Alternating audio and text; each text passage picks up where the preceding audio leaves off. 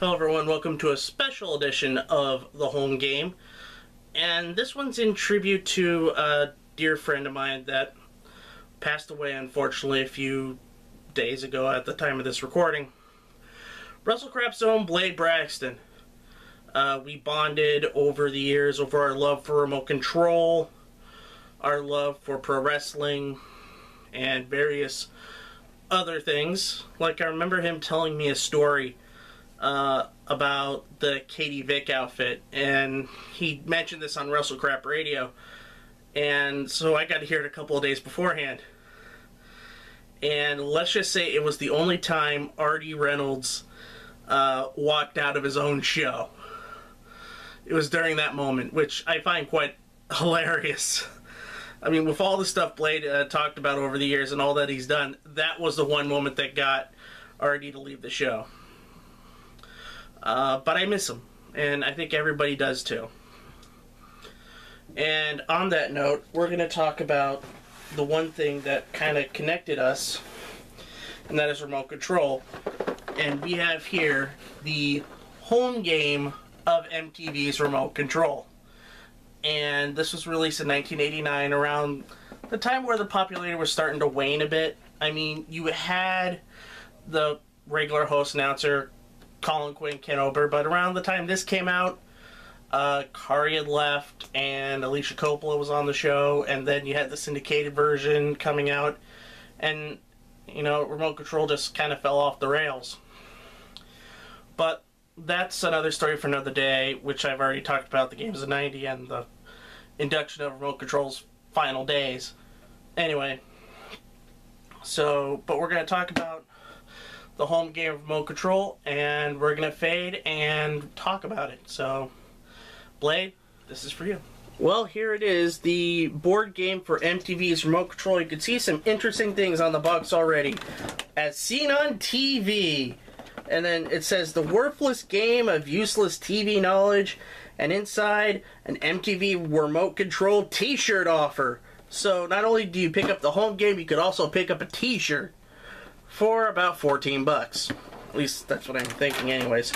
So, now this box opens weirdly. It opens up like this. And as you see already, we have the t-shirt offer. Look at that. Dated 1989. Order your t-shirt now. And then it says, offer good for limited time only.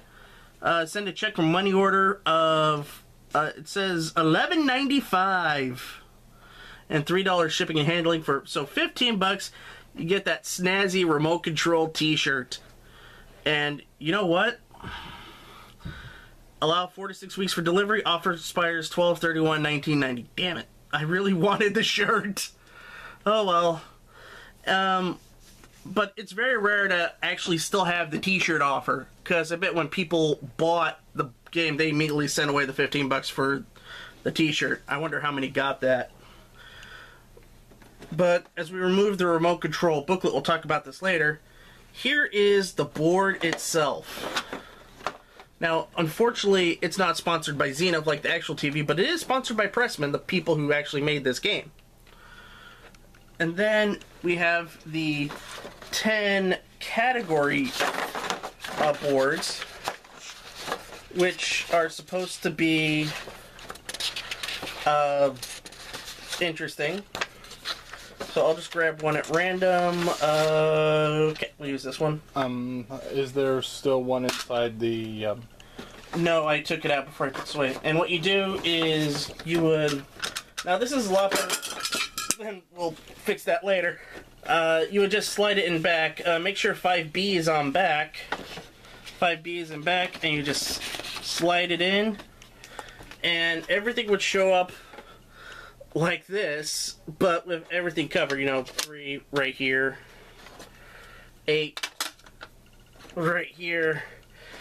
As I pick up all of these things right here, my brother is going to help out with this. So that's 6. That's 2's right here. Here, you put them in because I don't know the order. Yeah. So this is how it's supposed to go.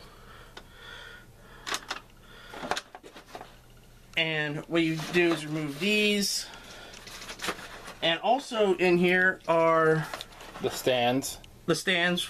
Also a little egg timer which we use for Think Real Fast, among other things.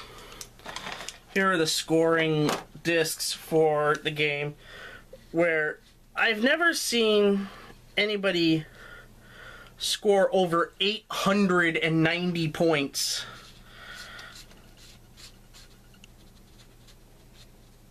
on a game. Like, I've never seen that. And then you have various things. Now these are cool right here. The clickers. You know how in the Jeopardy home games you'd have those little clickers? But these ones are shaped like remote controls. As in the back you can see a clicker, and that's how it would work. But when you actually play, I'm doing it with my left hand because my right hand's a little foobarred. You do it like this. And the finger goes like this. Apologies to anybody wearing headphones right now. And then you have the surprise channel cards, which you pick from the top or the bottom when a surprise channel shows up. We'll talk more about that later. But now we actually put everything together. Sorry for the little bumping of the camera there. Now we set the board up. Now what's supposed to happen is on below right here, you're supposed to put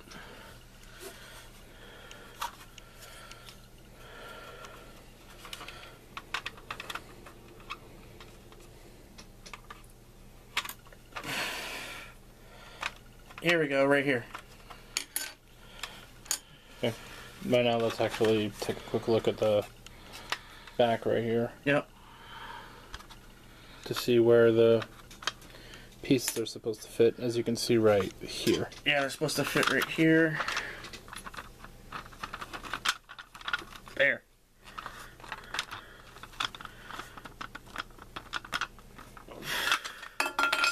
There goes channel 3, which is now set back up. We turn it around,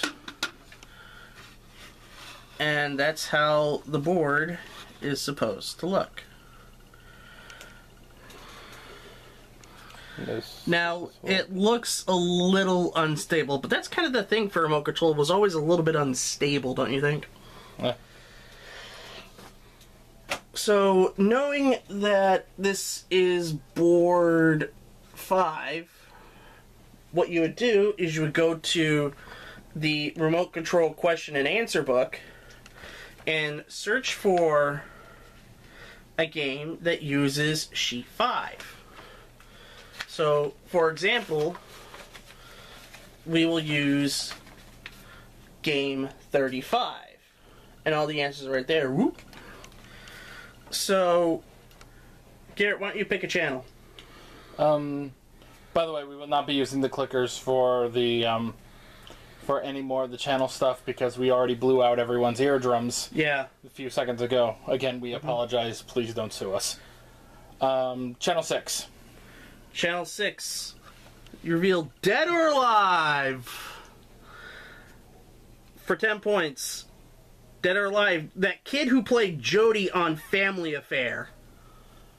Alive? Yeah, Alive. According to the game, Alive now is the name was Johnny Whitaker. Now a Mormon minister. Jeez. We're gonna leave that alone. Then when you finish the category, we'll take that, and what you're supposed to do is put it on its side like this. And it would mean that the category is closed. For example, if you take Channel 9 for the first one, cop shows, and people still want to play on, you would just set it aside and go Channel 4 to change it for a surprise. That's a one question dealio, so you'd move back out. But if you select surprise, you would pick from the surprise channel cards, which I'm still impressed it actually has its box. So you take one from random, we'll use this one right here. And it's Star Guts, which I don't even remember being on the show. It was around for like a couple of times, but that was it. This was short-lived. And what Star Guts is, it's a question. So, her spirit may be ancient, but her bladder's just over 50. In her pursuit of life, this actress always goes out on a limb. For 20 points, name Warren Beatty's sister, and the answer would be... Shirley MacLaine. Yeah, Shirley MacLaine. Just be aware that answer was on the screen, so that answer was on the screen. So let's all do a better job to hide the answers. Dad, don't worry about it. We're just showing off the game. Of course. But then we have the penalties like Ranger Bob. The cards are double-sided, and you know, safety cubs. It's always a good idea to put fires out before they get too out of hand. Otherwise you look like me, and you lose 10 points. Please be a Ranger Bob safety cub. Only you can prevent forest fires. From burning my sad little face. Yes. So, that's how the first round is played, and what you do for the second round is reset all of this.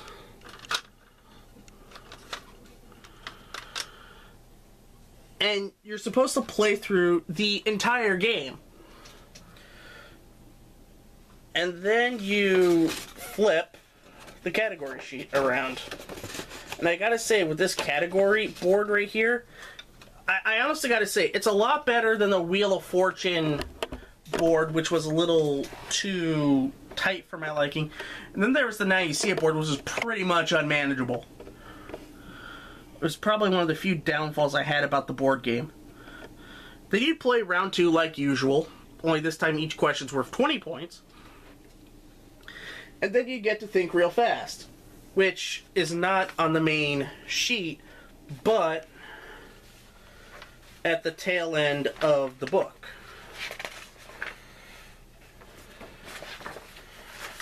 So it would be like this. It would be listed right here. So for the example that I'm going to give Garrett, we took the titles of popular programs and replaced it with one word with a medical term. You tell us what the word really belongs. For example, if I said leave it to bronchitis, you would say... Leave it to beaver. Yeah, right. So I'm going to give you these 10. I don't know if you'll get many of them, but I think you could get quite a few of them. Okay? Okay, then.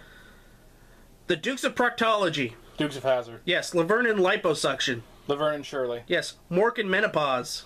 Mork and Mindy. Yes. Wheel of Infection. Wheel of Fortune. Yes. Jake and the Bedpan. I don't know, pass. That's Jake and the Fat Man. Highway to Jaundice. Highway to Hell. Highway to Heaven. Married with Tuberculosis. Married with Children. Yes. Growing Pains. Growing Pains. Yes. Wild Wild Wart.